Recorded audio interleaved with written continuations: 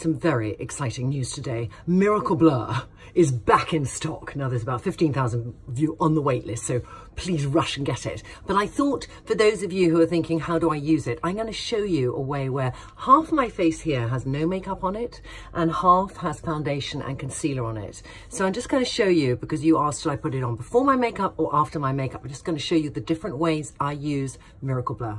So it is the product that is going to blur fine lines and take away large pores and diffuse scars. It's not going to take away lines, but it will make them seem less visible. So I take a little bit like this. It's got a sort of spongy consistency, and on my side of my face I have no makeup. I'm going to go up to those little lip lines, which really are pesky and irritating, and as I get older, it's nothing to do with actually smoking, it's just the shape of your face, how much you talk, they get bigger. So I'm putting that on there.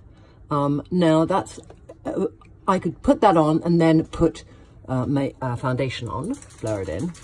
But then I can also show you over makeup how it is. So here I've got a bit of makeup on and I'm just going to put it over. And if you've got cream-based products underneath and not a really heavy foundation, it just shouldn't make a difference. What you want to do is get that nice blur of your mouth lines. Okay, I'm going to try now, well not try because I know this works, I'm going to take a bit more and I'm going to go to this scar here. And I'm going to get, I do quite a, when I have a deep scar, I take it, imagine you're filling the wall with polyfluid. So I take that and I just tap it in. So I even put my tongue out to really get into the scar. And then I blend it over. But a lot of ladies have certain scars they don't mind. And other ladies think, oh, the scar really bugs me. So that there, the scar has, my scar has really diminished. Another place that I think it's fantastic for is if you have a sort of furrowed brow and you wake up, if you have very deep, we call it the 11, it's not going to get rid of it. But I have a slight one, which in the morning is worse. So I always suggest to people to do a massage.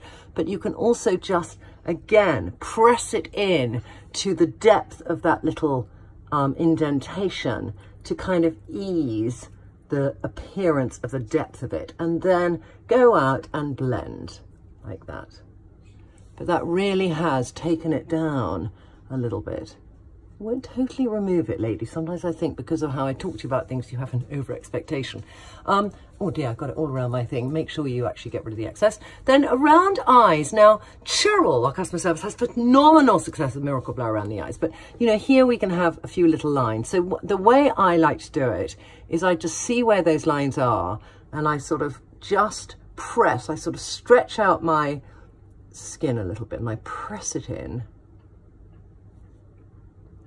and I just feel that there's a softening there around the scar area. So it is a miracle in a jar. It's why we called it Miracle Blur, and I hope you get to love it as much as I do.